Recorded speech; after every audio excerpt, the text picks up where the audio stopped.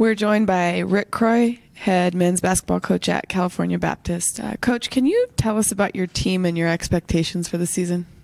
Yeah, we've got a little bit of everything on our team. We've got a strong core of returners, Dejon Davis, Ty Rao, Bull Quall, and Jordan Heading, who all had really good seasons for us last year in the Pac West Conference. We've got a JC transfer coming in from Citrus College, Jeremy Smith, that we think is going to really help us. We've got a few players that redshirted last year that were Division I transfers. Mike Henn from UC Davis, Jeremy Lieberman from the University of Wyoming, Zach Parag from the Nebraska Omaha, and then we've got a freshman from Australia, Glenn Morrison, that we think can really help as well. So a little bit of everything in terms of coming back and coming in. We really like the way our team's been training and practicing so far this season. We're excited to compete. I think our non-conference schedule, it's pretty treacherous early. We're on the road quite a bit in November, but we think it'll prepare us well for the WAC travel.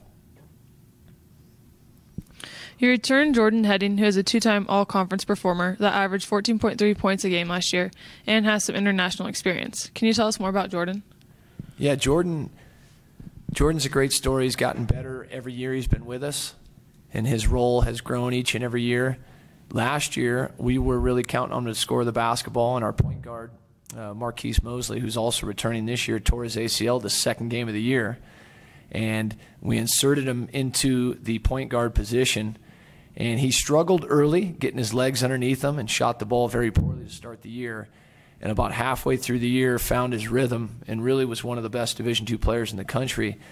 Towards the end of the year, he's a great leader on our campus, great leader in our locker room, really carries the spirit of our team very well. So the timing of this transition to the WAC is great for him. It's a new challenge and really a great opportunity as the captain of our team. You mentioned him a little bit. You have a couple Division I transfers, including Jeremy Lieberman, who won a CBI championship with Wyoming. Can you tell us a little bit about those Division I transfers and what it means having some players with D1 experience? Yeah, I think Jeremy's an example of a guy that's fearless. You know, these guys transferred into our school knowing that we were going to be making this move into the WAC, and also knowing that there were going to be some provisions in place in terms of being able to play in the conference tournament and things like that. But they chose CBU. They've worked extremely hard since they've been with us.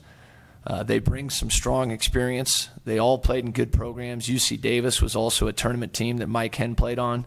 Nebraska Omaha had a number of good wins when Zach was there, and Zach had a number of starts. So they bring some experience, and at the same time they were able to get some reps as Lancers under their belt last year and learn our system, learn our culture. So we're really looking forward to stepping into this with them.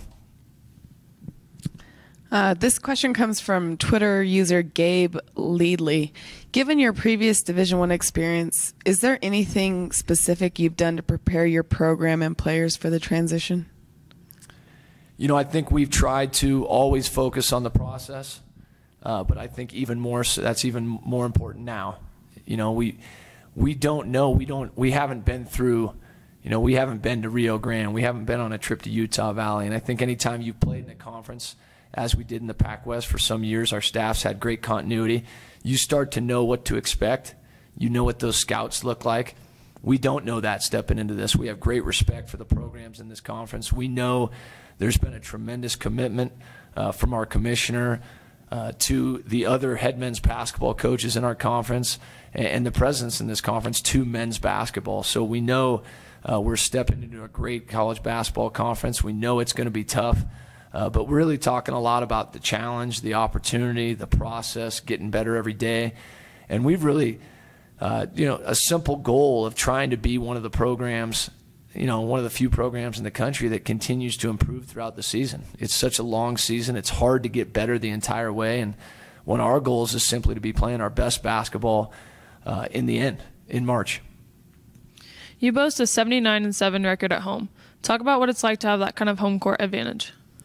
Yeah, some of that record, the 79-7, was in Van Dyne Gym, our old gym, smaller campus on the CBU campus. And now this past year we opened the CBU Event Center. It's a tremendous home floor. I think we did a lot of work in the community last year to build that up, and I think that's so important. We know that road play in the WAC is difficult, and you've got to be able to build up your home floor. And I think we've got a lot of synergy. We've got our students behind us. We've got our community behind us. We've got our alumni behind us, and we know you have to be able to win on your home floor. And the CBU Event Center is a great place to play. It's an absolutely fabulous facility, and we're excited to represent. Your program made 5 straight NCAA Division II appearances, the longest postseason streak in the West Region, and had the best winning percentage of any West Region team. How do you think that success will translate to the Division I level? Well, I think the competitiveness that our program brings, one of the things that we try and focus on is being emotionally ready to compete each night. And we think that's really, really important. We've prided ourselves over the last few years on making sure we're ready to go every night. That's players, coaches, managers, everyone totally united. And I think when that's your culture, you bring that, you try and bring those same things to whatever conference you're competing in. This question comes from Twitter user @ElliotJMar. What is your team hashtag or motto, and what does it mean? Our mantra this year is fearless. And I think our seniors, Jordan Heading, Jeremy Lieberman, they represent that very well. We want the rest of the team to do that. We want to build our locker room and the spirit with which we compete and represent CBU around that, fearless.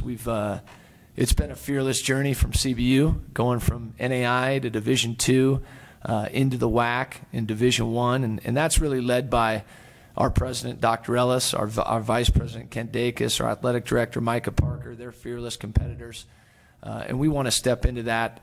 And it's not always about the scoreboard being our God. It's trying to win on all fronts, academically, in the community, really demonstrate great role modeling in the community with our guys. And so there's a lot of different ways that fearless can be played out.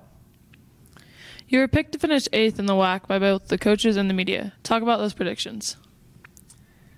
Yeah, I think, preseason predictions are always interesting. I know when I came from St. Mary's College and was fortunate enough to be hired at CBU, we were picked 6th.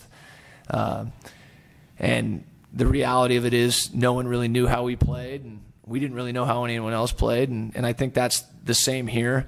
I think we're stepping into the WAC at a time where men's basketball is thriving. So I think there's so many teams that were picked above us that have returning players that people are comfortable with. They have systems of play that are in place that other people know. So I think being picked 8th was about what we thought, about where we thought we would be picked, but it really is like in complete contrast to our fearless mantra, which it doesn't have a lot to do with predictions. It has to do with how we work together each day and how we attack this opportunity. Grand Canyon recently completed the transition from Division II to Division I, and it has had great success in the WAC. Have you paid attention to what Coach Marley has done with this program, and do you think there's anything to learn from him? Yeah, there's a lot to learn. They've done it well on so many fronts.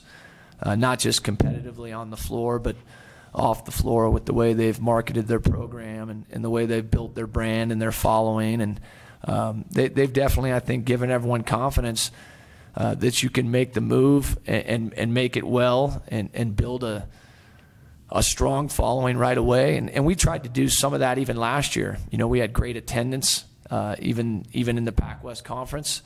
And we want to continue to build on that. I think the CBU Event Center puts us in a position to do that, and the strong support that we have from our administration, I think, kind of mirrors what Grand Canyon has in terms of total alignment. But Grand Canyon, they've been fearless. When I look back and I was kind of keeping an eye on them from afar, they took some transfers early, some freshmen early. Some of them worked out, some of them didn't. When they needed to hit the reset button in a few areas, they were fearless in doing so. And they've just been so competitive. Their staff's been united. They've been well prepared every game. I think they've done a tremendous job scouting opponents and those kinds of things. So yeah, there's a ton to be learned and a lot of confidence to be gained on a tough journey. Can you tell us a little bit about your coaching staff? Yeah, our coaching staff is it's unique. It's I'm proud to talk about them because it's a journey different than most. I think at this level, we all coach together at the junior college level. At Citrus College, we were competing in the California Community College Basketball Association, and we had a lot of success. We made our fair share of mistakes, but we were able to learn from those without a lot of eyes on us, and we were just kind of learning on the fly and learning by doing. And we knew that to get an opportunity like this, we probably had to go our separate ways. And I went up to St. Mary's College and had the opportunity to work for Randy Bennett and compete in the West Coast Conference and learned a ton. Hardy Espria, who's our assistant head coach, went to Humboldt State and then Cal State Fullerton. Josh Dene, who's our director of operations, went to Cal State San Marcos. And then Doc Wellman, another one of our assistants, stayed at Citrus College.